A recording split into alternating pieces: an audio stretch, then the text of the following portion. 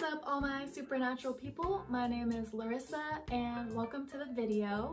Today I want to talk about how I healed my period and my hormonal imbalances that I was really suffering with in the past. And this is a huge topic for women because a lot of women out there have a lot of issues with their hormones and their period. And I just want to be here to help and just talk about my journey and what I've done to heal my issues. So it pretty much started, when I hit puberty and I noticed like my acne was getting really bad. Acne is definitely a clear sign of issues going on inside the body, and it's definitely highly linked to diet and what we're putting into our bodies. In case you didn't know, dairy is one of the worst things that you can put into your body for acne. And if you think about it on a hormonal level, dairy comes from breast milk, which is, literally from a sex organ of a female cow. And it's filled with tons and tons of hormones, as well as growth hormones for, because it's supposed to be baby cow food to help a baby cow grow into an adult cow. So it's got a lot of growth hormones in there as well.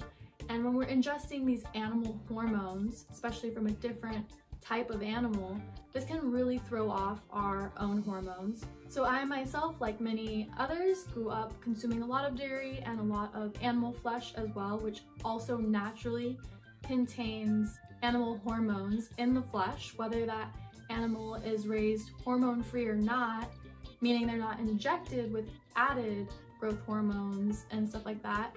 Either way, they're naturally going to have naturally occurring hormones in their flesh because they are an animal.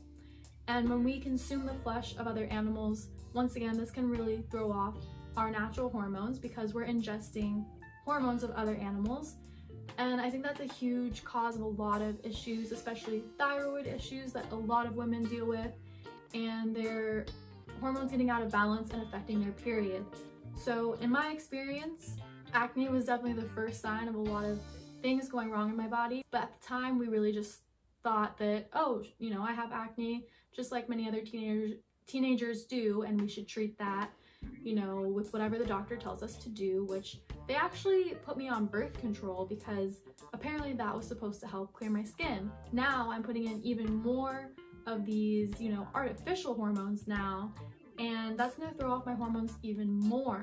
So I was on birth control for years, about 7 years, and this really just made things much worse. And the reason I eventually got off birth control is because I found out that it really increases your risk for breast cancer, which I do not want to expose myself to that risk. I want to do what's best for my body, and I can't believe doctors are allowed to put young women on these birth control pills without being very clear about the side effects like that.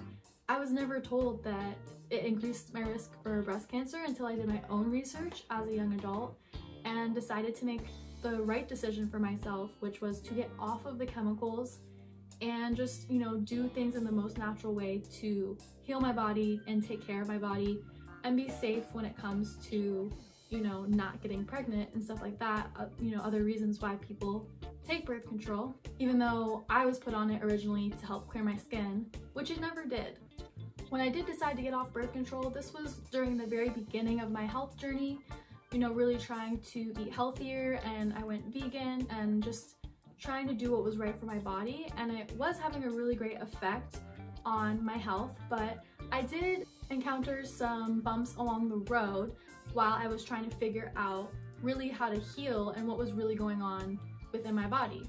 And I ended up getting off birth control around the same time that I went vegan, actually. I was just in the learning process of figuring out how to eat properly. I kind of just started off eating pretty good. I was eating a lot of fruits and vegetables, but I was also having a lot of vegan junk food.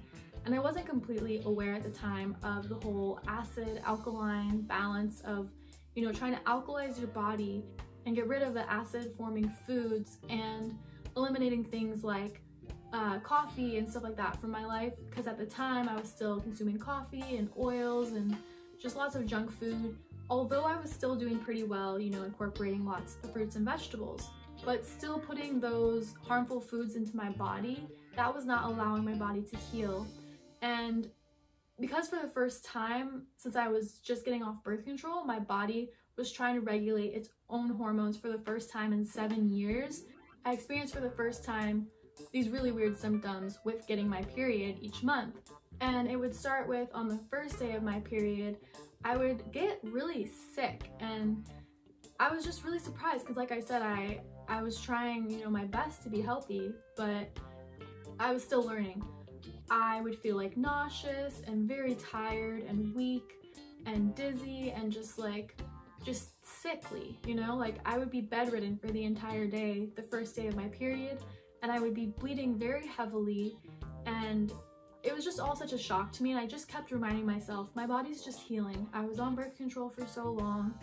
I'm like, you know, eating a lot better, and I think my body's just going through a lot of healing right now. So I would just let myself rest, and that was the only thing I could do that made me feel better. But as I started experiencing this issue, I got more serious about healing my body, and I was like, okay, so I feel like every time I drink coffee, it really triggers, like every time whenever I'd be on my period and I would have coffee, it would make my symptoms much worse, lots and lots of pain and cramping, and I would bleed much heavier, which makes a lot of sense. And I came to the conclusion that this has to be an acidity problem, because coffee is very, very acidic, and anytime I would have it, it would make me feel much, much worse. So at that time, I got off caffeine, and that really helped with healing my hormonal issue a lot, because I was letting my body alkalize. I wasn't putting something acidic into it and getting in the way of that process. Because if you're trying to alkalize your body with fruits and vegetables and herbs and all that kind of stuff, but you're constantly putting something acidic in it, it's gonna always be getting in the way. So it's not just about putting alkaline fruits and vegetables into your body, it's also about not putting the acidic foods in your body, because you can't alkalize if you're ingesting acidic foods. Like, that's just how it works. So on top of that is when I started transitioning more into raw foods, because at the time I was eating maybe like 75% raw and still drinking caffeine. So from there, I just slowly kept transitioning more and more and more into completely raw, you know, 80% raw, 90%, eventually to where I'm at now, which is eating pretty much completely raw on a daily basis. I just, you know, eat lots of fruits and vegetables and nuts and seeds. And that's been the only way that I've been able to heal this problem. And I noticed during that transition that every single month my period would get better and better over time. And now they're amazing, where they're super light. They usually only last like 3 days, which is insane, because before, you know, when I was still on birth control and wasn't eating a raw vegan diet, my periods were about 7 days or so, and they were fairly normal, not anything super heavy, but definitely not light. And even though I didn't really experience these, you know, crazy, terrible, bad symptoms before when I was on birth control and wasn't vegan, I don't think that that means I was healthier then, because I was just suppressing symptoms through taking a pill and having this sort of artificial menstrual cycle, and my hormones were completely reliant upon that pill that I was taking, and it really threw things off within me, and it was a very unnatural thing to put my body through.